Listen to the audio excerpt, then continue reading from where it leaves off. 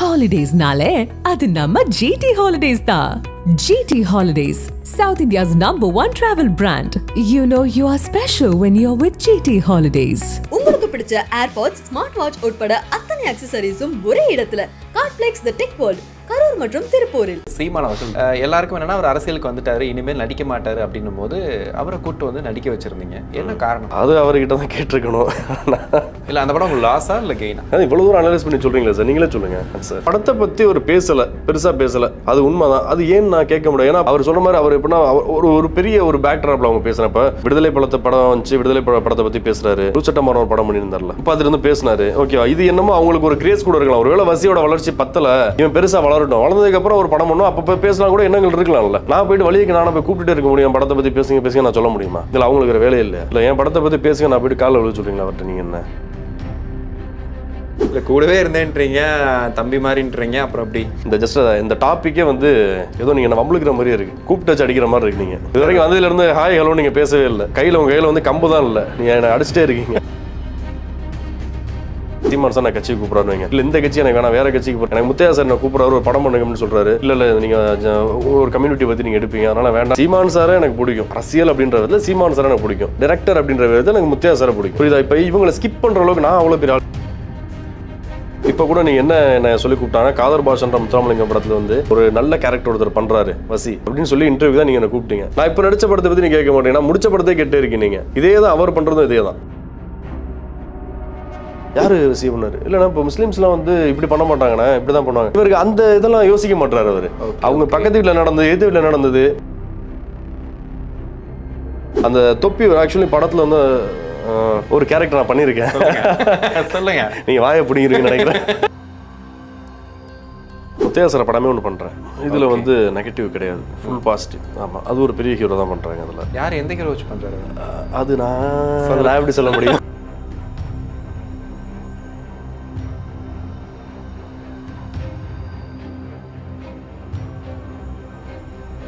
ஆகாயம் தமிழ் நேயர்களுக்கு வணக்கம். இன்னைக்கு நம்ம கூட நடிகர் தயாரிப்பாளர் வசி இணைஞ்சிருக்காரு. வணக்கம் சார். வணக்கம். காதர் பாஷா என்ற முத்துராமலிங்கம் ஒரு பெரிய எதிர்பார்ப்போட அந்த படம் வந்து இப்போ ரிலீஸ் ஆக போகுது. அந்த படத்துல உங்க ரோல் என்ன சார்? ஆக்சுவலி படம் ரிலீஸ்க்கு முன்னாடி நம்ம சொல்லக்கூடாது, ஓப்பன் பண்ணக்கூடாது. இருந்தாலும் ஒரு ஒன்லைன் சொல்லணும், என்னோட கேரக்டர் ஒன்லைன் சொல்லணும் அப்படின்னா, பிரபு சார் ஒரு முஸ்லீம் கேரக்டர் பண்றாரு. ட்ரெய்லர்ல பார்த்துருப்பீங்க நீங்க. ஆமா. அவரோட பையன், அதாவது எனக்கு ஒரு சித்தப்பா முறை வேணுன்ற மாதிரி உங்க வீட்டில் நான் ஒரு பையன் அவருக்கு, அந்த வீட்டில் வளர ஒரு ஹிந்து மதத்தை சார்ந்த சொந்த பையன் மாதிரி வளர்ற ஒரு பையன் ஆரியா. எனக்கு உங்களுக்கு என்ன ஒரு கான்ட்ரவர்சி, ஹிந்து முஸ்லீம் கான்ட்ரவர்சிக்கு நான் என்ன பண்றேன்றதா என்னோட கேரக்டர். இதில் ஸோ படத்தோட கதையை பார்க்கும்போது ஒரு ஹிந்து முஸ்லீம் அந்த பிரச்சனையை பற்றி தான் பேச போகிறோம். இல்லை, ஹிந்து முஸ்லீம்ன்றது எப்பவும் பிரச்சனை வராது. ஓகே, இதில் வந்து ஒற்றுமை தான் பேசுறாங்க. அதாவது ஒன்றும் இல்லை, ரொம்ப சிம்பிள்னு சொல்லலாம். இப்போ ஒரு 10 ஹிந்து இருக்காங்க ஒரு ஊரில், ஒரு 10 முஸ்லீம்ஸ் இருக்காங்க அப்படின்னா 10 பேரும் நல்லவங்க 10 பேரும் கெட்டவங்க நம்ம சொல்ல முடியாது. 10ல் ஒருத்தன் கெட்டவனா இருப்பான் முஸ்லீம்ஸ்ல. அதே மாதிரி ஹிந்து பக்கம் பார்த்தீங்க அப்படின்னா அதுல ஒரு கெட்டவங்க ஒருத்தர் இருப்பான். இந்த கண்டென்ட்டை பொறுத்த வரைக்கும் நான் சொல்றது, அதுல அந்த 10ல் ஒருத்தர் கெட்டவன் ஒருத்தன் சொல்றாங்களா, அதுதான் என்னோட கேரக்டர். அதே மாதிரி ஹிந்துஸ்ல அவங்க ஒரு கேரக்டர் இருப்பாங்க. சோ இவங்க என்ன குட்டி கலாட்டா பண்றாங்க, 2 பேரும் சேர்ந்து ஊர் ஒன்னா இருக்க ஊரை ரெண்டாக்குறாங்களா, இல்ல ரெண்டா இருக்கிற ஊரை ஒன்னாக்குறாங்களா, இதுதான் படத்தோட சப்ஜெக்ட். இதுல என்னோட கேரக்டர் வந்து குட்டி வில்லன் தான். முத்தையா அப்படின்னாவே வந்துட்டு எங்களுக்கு கொஞ்சம் ஒரு சமூகம் சார்ந்த படம் எடுப்பாரு அப்படின்ற மாதிரி ஒரு பேர் இருக்கு. ஆனா இப்ப ஏன் கொஞ்சம் மதங்கள் தொடர்பா எடுக்க ஆரம்பிச்சிட்டாரு? அது அவர்கிட்ட தான் கேட்கணும்.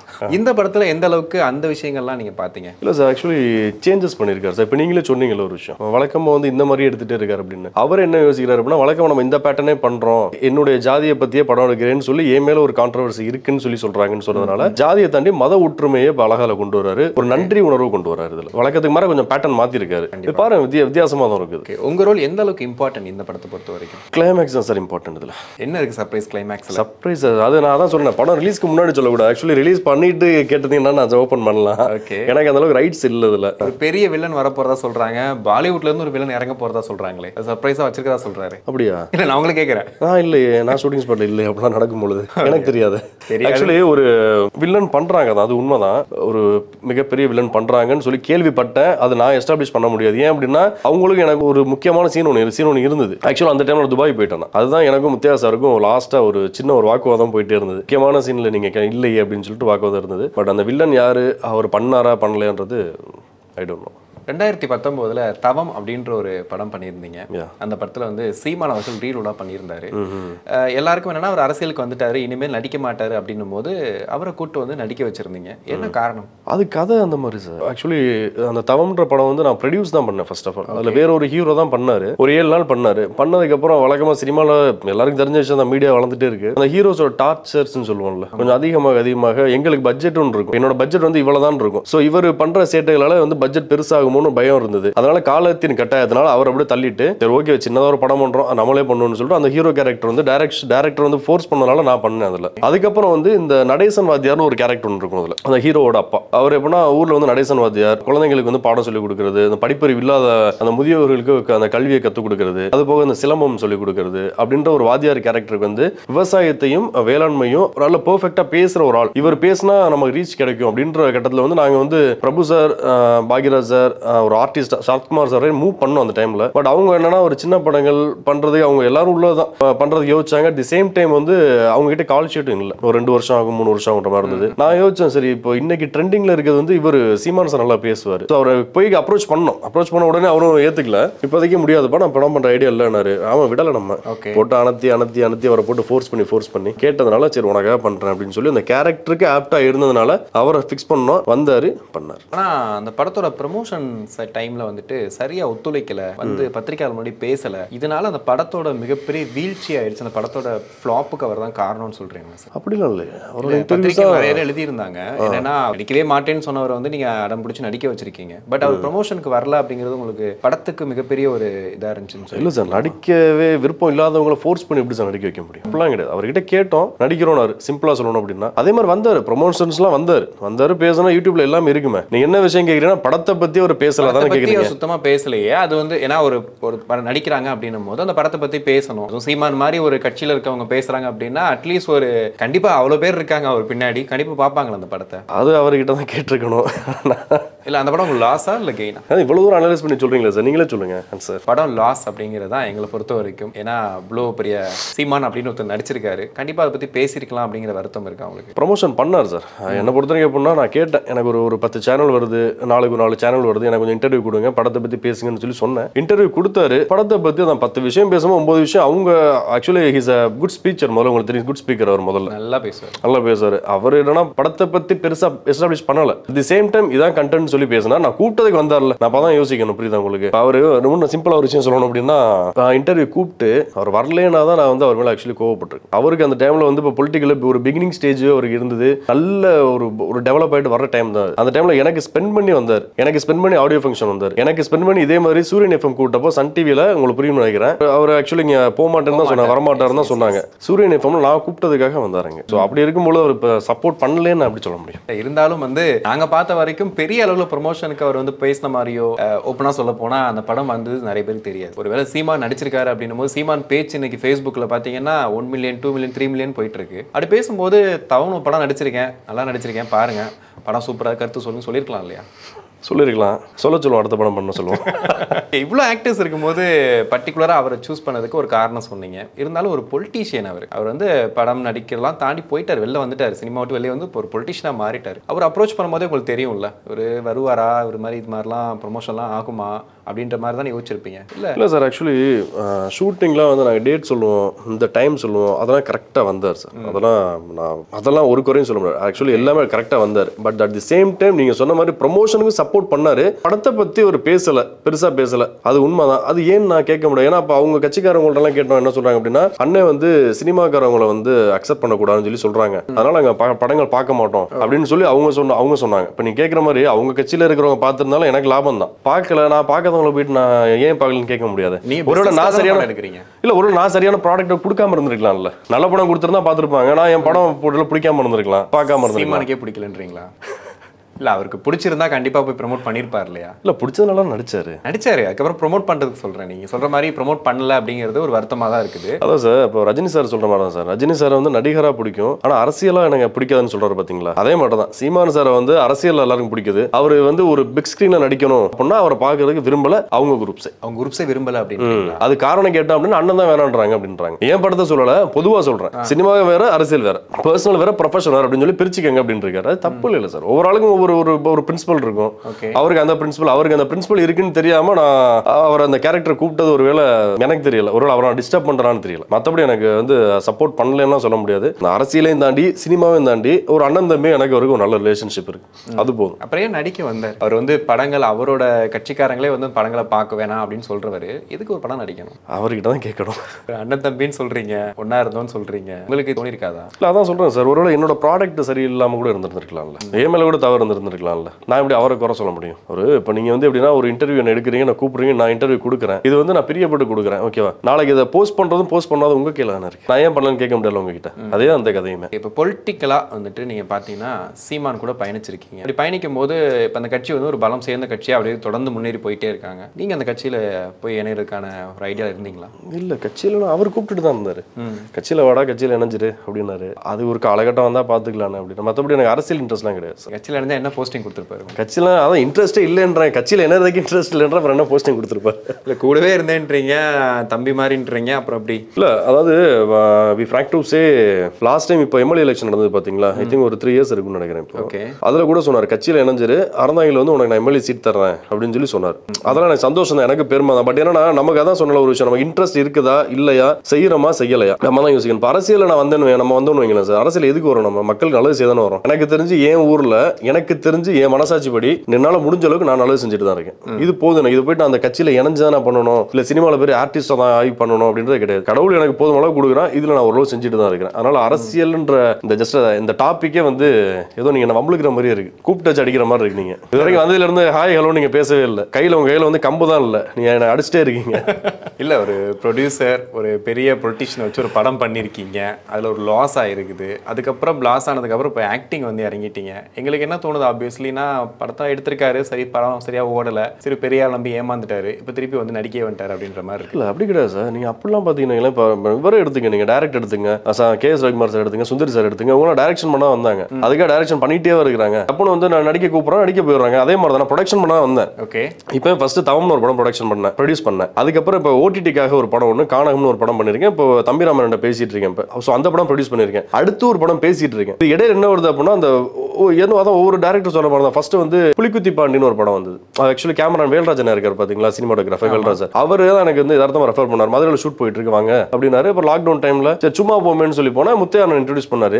சும்மா ஒரு சீன் பண்ணுங்கன்னாங்க. சரி பண்ணுவோம் அப்படின்னு சொல்லிட்டு, நடிகருக்கு வந்து ஒரு சீனோ இல்ல படம் ஃபுல்லா வரமா பண்ணக்கூடாது, அதை நம்ம யோசிக்கவே கூடாது. கிடைக்கிறத பண்ணலான்னு ஒரே ஒரு சீன் புலிக்குத்தி பாண்டியில பண்ணேன். அப்புறம் இவரோட கான்டாக்ட்ஸ் கொஞ்சம் பெருசா கிடைச்சு எனக்கு, முத்தையாசோட கான்டாக்ட்ஸ். அதுக்கப்புறம் வந்து கொஞ்சம் உடம்பு நல்லா வெயிட் போட்டு கொஞ்சம் தாடிலாம் வளர்த்துட்டு மாதிரி கெட்டப் மாத்தி நல்ல நெகட்டிவ் ரோல் வந்து விர்மன் படத்துல பண்றதுக்கு எனக்கு ஒரு 5 மாசம் டைம் கொடுத்தாரு. பண்ண என்னோட பர்சனல் இஷ்யூ, எங்க அம்மாவுக்கு கொஞ்சம் உடம்பு சரியில்லை, அம்மா தவறிட்டாங்க. ஸோ அதனால எனக்கு இதுல கான்சன்ட்ரேஷன் பண்ண முடியலன்னு சொல்லிட்டு அந்த ப்ராஜெக்ட் நான் பண்ணல. அதுக்கப்புறம் கனியன சமுத்திரகனி என்ன ப்ராஜெக்ட் ஒன்று பேசிட்டு இருந்தாங்க, அதுவும் என்னால பண்ண முடியல. ஸோ பர்சனல் இஷ்யூஸ் எனக்கு இருந்ததுனால எந்த படமும் நான் பண்ண முடியல. இப்போ மறுபடியும் தான் இப்போ முத்தையான கூப்பிட்டு தான் காதர் பாஷான்ற முத்துராமலிங்கம் அப்படின்னு சொல்லி ஒரு படம் வருது, இல்லை நீங்க நடிங்க. நாங்கள் எதுக்கு இதை சொல்றேன் அப்படின்னா, ப்ரொடியூஸ் பண்றவங்க வந்து ப்ரொடியூஸ் பண்ணிட்டு தான் இருக்கணும், இல்லை டைரக்ஷன் பண்ணணும் டைரக்ஷன் பண்ணிட்டே இருக்கணும் கட்டாயம் கிடையாது. நடிக்க கூப்பிடுறாங்கன்னா is one of the fashion, நமக்கு நடிக்கலாமே, தப்பு இல்லையே. நான் என் ரூட்ல கரெக்டாக தானே போறேன். உங்களுக்கு இப்போ நாம் தமிழர் கட்சியோட ஒரு பிணைப்பு இருந்துட்டே இருந்துச்சு இல்லையா? சீமான் அவர்கள் தொடர்ந்து என்ன சொல்லுவார் அப்படின்னா, ஜாதி கிடையாது, மதம் கிடையாது, ஜாதி தூக்கி பிடிக்காத, மதத்தை தூக்கி பிடிக்காதுன்னு சொல்லிட்டே இருப்பாரு. என்னதான் நல்ல டைரக்டராக இருந்தாலும் முத்தையா மேல ஒரு சமுதாயத்தை நோக்கி தான் ஒரு படம் இருக்கும், ஒரு சமுதாயத்தை தூக்கி ஒரு சமுதாயத்தை இறக்கி தான் அவர் பண்றாரு, படம் பண்றாரு, இல்லைன்னா ஒரு சமுதாயத்தை தான் பெருசா பேசுறாரு அப்படின்ற மாதிரி ஒரு சாயல் இருக்கு. அப்படின்னு நீங்க எப்படி அதுல போய் நடிக்கணும்னு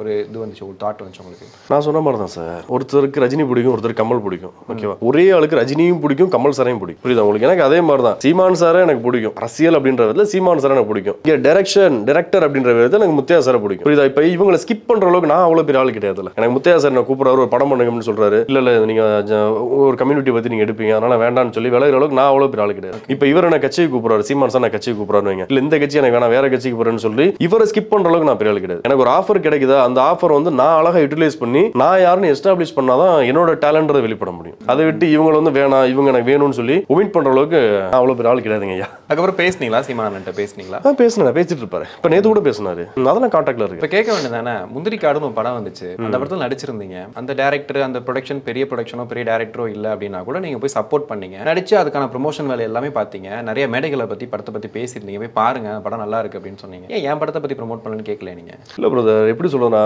ஒரு ஹோட்டல் போறோம் பிரதர், ஒரு ஹோட்டல் போறோம், சாப்பிட்றோம், சாப்பாடு சரியில்லை, அன்னைக்கு கடைக்காரன் சண்டை போட்டு வந்துட்டோம். திருப்பி நான் 1 வருஷம் கழிச்சு 2 வருஷம் கழிச்சு திரும்ப மறுபடியும் அந்த ஹோட்டல்காரன் போயிட்டு அன்னைக்கு ஹோட்டல் ரெஸ்டாரண்ட்ல சாப்பிட்டேன் சரி இல்லை ஹோட்டலில் சாப்பிட்டேன் சரியில்லைன்னா என்ன நடக்கும் புரியுதா உங்களுக்கு? அது தப்பு. அது முதல்ல அந்த பிஹேவ் பண்றது முதல் தப்பு. அவர்கிட்ட லாஸ்ட் என்ன சொன்னார் அப்படின்னா, நான் ஒரு நாள் வெற்றிமாறன் சொல்லுமே பாரு அப்படின்னாரு. அவர் சொல்றாரு சொல்லல, அட்லீஸ்ட் என்கிட்ட எதை சொல்றாருல்ல நான் ஓரளவு மைண்ட்ல வச்சிருக்கேன். இப்படிதான் நான் யோசிக்கணும். எனக்கு நீ அன்னைக்கு ஏன் இப்படி அடிச்சுட்டா ஏன் அடிச்சுட்டா அப்படின்னா எனக்கு தான் வலிக்கும், இல்லாட்டி சேர்த்து அவங்களும் நான் அடிக்கிற மாதிரி இருக்கும். அதெல்லாம் வேண்டவே வேண்டாம். இது நிதானமா இருக்கு, இந்த லைஃப் நிதானமா இருக்கு. எனக்கு இது போதும். நீங்க திருப்பி பேசலையா அதுக்கப்புறம்? நீங்க நீங்க மீடியா தான் இருக்கீங்க, வந்து இந்த மாதிரி ஏன் சார் பண்ணலன்னு சொல்லிட்டு நீங்க மீடியாவில் கேட்டிருக்கலாம்ல, பேசியிருக்கலாம்ல அதை பற்றி? இல்ல பிரதர், நான் தான் சொல்றேன், ஒருத்தவங்களுக்கு நீங்க சொன்ன அதே பதில் தான் அவங்களுக்கு விருப்பம் இல்லைன்னு நீங்க சொல்றீங்களா? விருப்பம் இல்லாதவங்க எப்படி போயிட்டு புஷ் பண்ண முடியும்? அவங்களுக்கே விருப்பம் இல்லைன்னு சொல்றீங்க நீங்க. அவர் சொன்ன மாதிரி அவர் எப்படின்னா ஒரு பெரிய ஒரு பேக் ட்ராப்ல அவங்க பேசுறப்ப விடுதலை படம் வந்துச்சு, விடுதலை படத்தை பத்தி பேசுறாரு. சட்டமான ஒரு படம் பண்ணியிருந்தார்ல, நேரா போய் பார்த்துட்டு வந்து பேசினாரு. ஓகே, இது என்னமோ அவங்களுக்கு ஒரு கிரேஸ் கூட இருக்கலாம். ஒருவேளை வசியோட வளர்ச்சி பத்தல, இவன் பெருசா வளரட்டும், வளர்ந்ததுக்கு அப்புறம் ஒரு படம் பண்ணும், அப்ப பேசலாம் கூட எண்ணங்கள் இருக்கலாம்ல. நான் போயிட்டு வழிக்கு நானும் போய் கூப்பிட்டு இருக்க முடியும், படத்தை பத்தி பேசுங்க நான் சொல்ல முடியுமா? இல்ல அவங்களுக்கு வேலை இல்ல.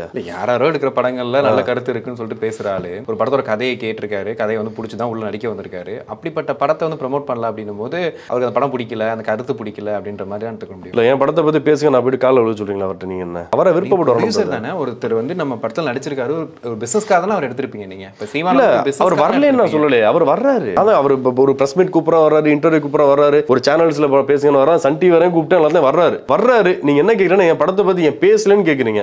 அது நான் இப்படி நான் என்ன பண்ண முடியும்? அதுக்கு இன்டர்வியூ வர்றது, நீங்க ஒரு இன்டர்வியூ வந்திருக்கீங்க அப்படின்னா உங்ககிட்ட சில விஷயங்கள் படத்தை பத்தி ப்ரமோட் பண்றதுக்காக இதுக்கோ வந்திருப்பீங்க, அதை பத்தி நான் கேட்பேன். அதுக்காக தான் இன்டர்வியூஸே வைக்கிறாங்க. அதுவும் ஸ்லாட் இன்டர்வியூஸ்ல மேக்ஸிமம் வந்து ஒரு படத்தை ப்ரமோட் பண்றதுக்காக தான் வருவாங்க. அப்படி வர்ற இடத்துல கூட அரசியல் பேசிட்டு அவர் போயிடறாருல. இப்ப கூட நம்பிக்கை இல்ல, ஒண்ணும் இல்ல. அதான் இப்ப கூட நீ என்ன சொல்லி கூப்பிட்டாங்க, காதர் பாஷன்ற முத்துராமலிங்கம் படத்துல வந்து ஒரு நல்ல கேரக்டர் ஒருத்தர் பண்றாரு வசி அப்படின்னு சொல்லி இன்டர்வியூ தான் நீங்க என்ன கூப்பிட்டீங்க. ஆனா நான் பண்ணி முடிச்ச 3 வருஷத்துக்கு முன்னாடி ப்ரமோஷன் பண்ண வேண்டிய படத்தை நீங்க இப்ப ப்ரமோஷன் பண்ணி நீங்க இதே கேட்டே இருக்கீங்க. நீங்க நான் இப்ப நடிச்ச படத்தை பத்தி நீங்க கேட்க மாட்டீங்க, நான் முடிச்ச படத்தை கேட்டே இருக்கீங்க. நீங்க இதே தான் அவர் பண்றதும் இதே தான். நீ ஏன் வரல அவர்கிட்ட கேட்க முடியும். நான் என்ன சொல்ல முடியும் அதுக்கு? இந்த படம் வந்துட்டு என்ன பிளாட்ல இருக்கும், என்ன கதை இருக்கும், எப்படி வந்து என்ன விஷயத்த சொல்ல வராங்க இந்த படத்துல? நன்றி உணர்வு சார், நன்றி உணர்வு. அதாவது முத்துராமலிங்க தேவர் இருக்கார்ல, அவரோட அந்த அடிப்படை விஷயங்கள் எல்லாம் உங்களுக்கு தெரியும் நினைக்கிறேன்.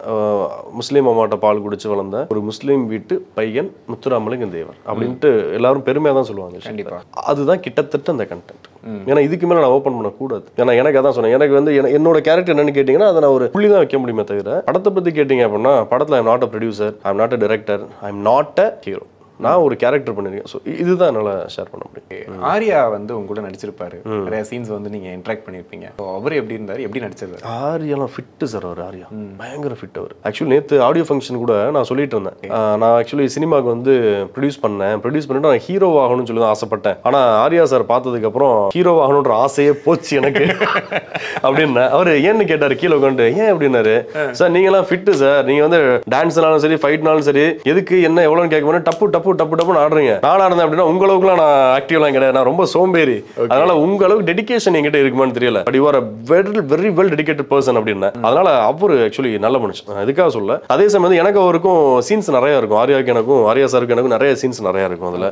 அதே மாதிரி நான் ஒரு பெரிய டைலாக்லாம் வரும், அவருக்கு வரும், நான் ஒரு சின்ன ரிப்ளை பண்ற இதா இருக்கும், கொஞ்சம் லேட்டா கூட பேசிடுவேன் சம்டைம்ஸ். எனக்கு இது பண்ண மாட்டார் அவர், அது பெருசா புட்படுத்த மாட்டார். சரி ஓகே வசி கூல் ஒன்மோர் போலாம் வாங்க அப்படின்றார். இவர் முத்தையாசன் அதே மாதிரி தான். அவர் முத்தையா சார் ஆக்சுவலி பண்ணா பயங்கர கோவகர். ஷூட்டிங் ஸ்பாட்ல நீங்க யதார்த்தமா பேசுனீங்க அப்படின்னா தங்கமான மனுஷன். ஷூட்டிங் ஸ்பாட்ல பாத்தீங்கன்னா ஒரு நிதானமே இல்லாம அப்படியே ஒரு மாதிரி ரக்கடா தான் இருப்பார், பதட்டத்துல இருப்பார். பதட்டன்ற விட அவரை பார்த்து நமக்கு தான் பதறும், ஐயோ என்ன சொல்ல போறான்னு. அவர் அதாவது எப்படின்னா சார், இப்போ ஃபார் எக்ஸாம்பிள் நீங்க டயலாக் கொடுக்குறீங்க, ஒரு கண்டென்ட் கொடுக்குறீங்க, நீங்க நேரா போங்க சேர்ல உட்காந்துட்டு கால் மேல கால் போடுங்கன்னு சொல்லி மேட்டர் சொல்றீங்க. சரி இவ்வளவுதானு சொல்லி வர்றோம். அவர் எப்படின்னா அந்த புள்ளி கூட மாறாம அவர் எழுதி கொடுத்த டயலாக் தான் பேசணும் பிடிவாதமா இருப்பார். அப்படி புள்ளி மாறாம அந்த டயலாக் கொஞ்சம் மாறிடுச்சுன்னா திரும்ப உண்மை. ஒரு நாளைக்கு ஒரு டயலாக் அவர் திருப்தியாக எடுத்துட்டு இருப்பார். சமயங்களை ஃபீல் பண்ண தேவையில்லாம தலையிட்டோம், அதுவும் பெரிய படமாச்சே அப்படின்னு. பட் அவுட்புட் பார்த்ததுக்கு அப்புறம் டப்பிங் போனப்ப பார்த்தேன் ரொம்ப ஹாப்பியா இருந்தது. அதுவும் ஒரு சில கிளைமேக்ஸ் போர்ஷன்லாம் பார்த்தேன் அப்பாடான் இருந்தது. ரைட் சூப்பரா இருக்குடா அப்படின்ட்டு. டயலாக் ஆக்சுவலி மேக்ஸிமம் வந்து முத்தையா படம் பார்த்தீங்கன்னா வட்டார மொழிகள் தான் இருக்கும், அந்த ஏரியாக்கு ஏற்ற மாதிரி தான் இருக்கும். மேக்ஸிமம் எனக்கு தெரியும் தென் மாவட்டங்கள் இருக்கக்கூடியதான் பேசியிருப்பாங்க. உங்களுக்கு தென் மாவட்டத்தோட கனெக்ட் இருக்கான்னு எனக்கு தெரியல, ஆர்யாவுக்கு சுத்தமா கிடையாது. அவங்க எவ்வளவு கஷ்டப்பட்டாங்க அதை பத்தி பேசுறதுக்கு? இல்ல அது கொஞ்சம் சிரமப்பட்டார் தான். அந்த டைலாக் கூட வரும்ல, அல்லாஹ் ஐயனார் ஒண்ணு அப்படின்னு டைலாக்ல வரும். திரும்ப ரிப்பீட்டேஷன் பண்ணிட்டே தான் இருந்தார். அவருக்குள்ள முணுமுணுத்துட்டே தான் அப்படியே மெமரி பண்ணிட்டே தான் இருந்தார் அவரு. எனக்கு ஈஸி தான் சார், எனக்கு ஈஸி மீன்ஸ் எனக்கும் டஃப் தான். ஆக்சுவலி இந்த படம் கண்டென்ட் பாத்தீங்கன்னா ராமநாதபுரம் சப்ஜெக்ட்.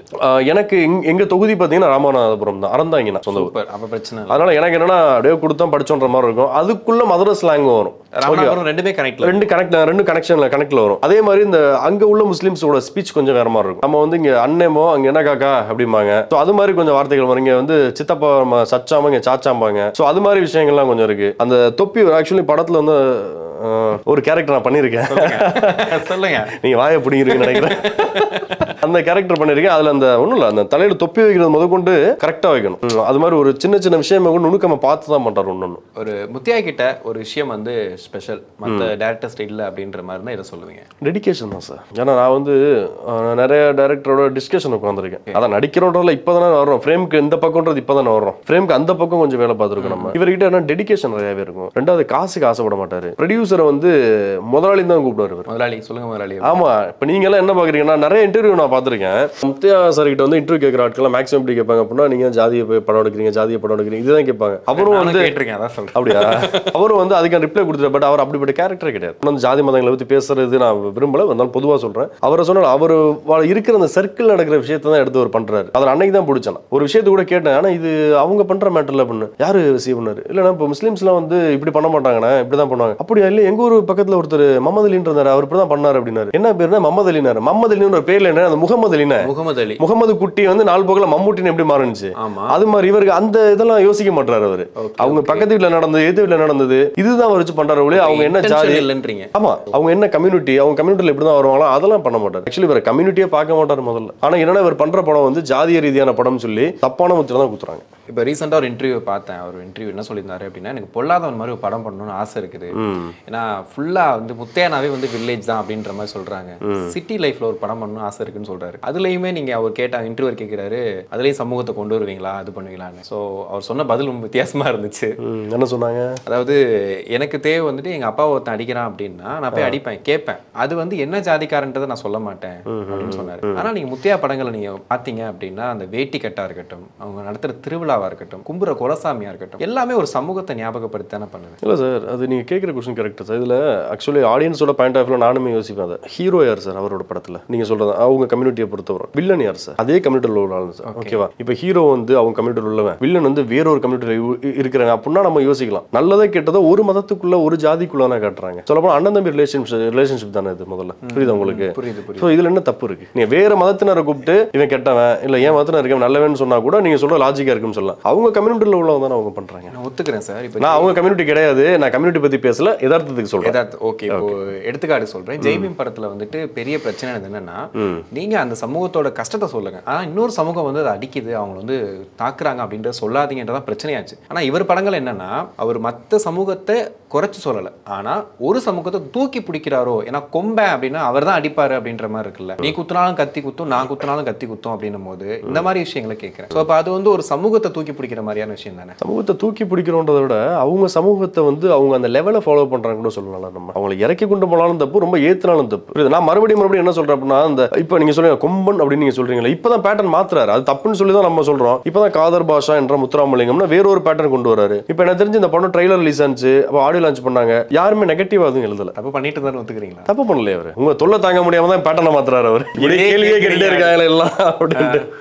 கம்யூனிட்டி அது ஆக்சுவலி எப்படின்னா அவர் ரிலீஜியன் டைரக்டர் கிடையாது. அதை ஃபர்ஸ்ட் எல்லாருமே புரிஞ்சுக்கணும். ரிலீஜன் ஏன்னா அவர்கிட்ட நான் நெருங்கி பழகுறதுனால தான் நான் சொல்றேன். நீங்க சீமான் சாரை கேட்டீங்க, சீமான் சார் அப்படியே எப்படின்னு கேட்டீங்க. நீங்க வந்து ஒரு தூரமா இருந்து பாக்குறதுனால நான் ஆக்சுவலி எனக்கு தெரியல பிரதர் நான் சொல்லிடலாம். பக்கத்துல இருந்து பாக்குறதுனால இல்லைங்க அவர் அப்படிலாம் கிடையாதுங்க, ரொம்ப நல்ல கேரக்டர்னு சொல்றேன். அதே மாதிரி முத்தியாரன் நீங்க தூரமா இருந்து பார்த்து கேட்டா வேற மாதிரி, அவரும் என்கிட்ட க்ளோஸா தான் இருக்காரு. அப்படி இருக்கும்போது என்கிட்ட தெரிஞ்ச வரைக்கும் அவங்க அந்த மாதிரி கான்ட்ரவர்சியான ஆட்கள்லாம் கிடையாது. ஒரு கருத்து ஒன்று சொல்லணும் பீப்புள்ஸ்க்கு, அது கொஞ்சம் பிடிச்ச மாதிரி சொல்லுவோம், கமர்ஷியலா சொல்லுவோம், அதான் சொல்றேன். அது ஒன்றும் தப்பு இல்லை. ஒரு ஹீரோ ஒரு ப்ரொடியூசர் தாண்டி வந்து இப்போ வில்லன் கதாபாத்திரம் பண்ண ஆரம்பிச்சிட்டிங்க.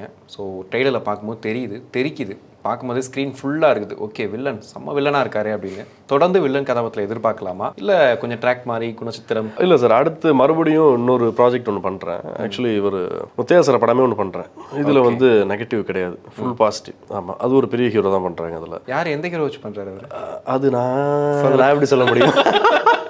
நல்ல வார்த்தையை பிடிக்கிறீங்க நீங்க. அது போக அடுத்து நான் ஒரு 2-3 ப்ராஜெக்ட் பண்றேன், பெரிய ப்ராஜெக்ட்ஸ் தான் அதுவுமே. ஆமா, அதுலயும் வந்து பாசிட்டிவ் தான், ஒரு பாசிட்டிவ் ரோல் தான். இல்லை ஆர்டிஸ்ட்டை பொறுத்தவரை நம்ம பார்க்கக்கூடாது. எதிர்பார்க்கக்கூடாது சார். அதாவது எப்படின்னா எனக்கு வந்து அதான் முதல் சொன்ன மாதிரி தான், எனக்கு வந்து சின்ன கேரக்டர் கொடுக்குறாங்க, எனக்கு பெருசாக கொடுங்க, அதெல்லாம் நம்ம எதிர்பார்க்கவே கூடாது. எது கிடைக்குதோ அதை நம்ம அழகாக தெளிவாகப்பட்டு போனோம், அவ்வளோதான். கண்டிப்பாக உங்களோட அடுத்த ப்ராஜெக்ட்ஸ் வந்து வாழ்த்துக்கள். ஒரு பெரிய வில்லன் கதாபாத்திரமாக தான் நாங்கள் எதிர்பார்க்குறோம். நல்லா இருக்கு உங்களுக்கு வில்லனாக பார்க்கும்போது, சூப்பராக இருக்கு. ஐயோ தொடர்ந்து அதே பண்ணுங்க அப்படின்னு சொல்லிட்டு உங்களுக்கு வாழ்த்துக்கள் சொல்லிட்டு நேரத்துக்கு ரொம்ப நன்றி சார். Thank you sir. தேங்க்யூ. Holidays-நாலே அது நம்ம GT Holidays தான். GT Holidays, South India's #1 travel brand. You know you are special when you're with GT Holidays. உங்களுக்கு பிடிச்ச ஏர்பாட்ஸ், ஸ்மார்ட் வாட்ச் உட்பட அத்தனை அக்சசரிஸும் ஒரே இடத்துல. காம்ப்ளெக்ஸ் தி டெக் வேர்ல்ட், கரூர் மற்றும் திருப்பூரில்.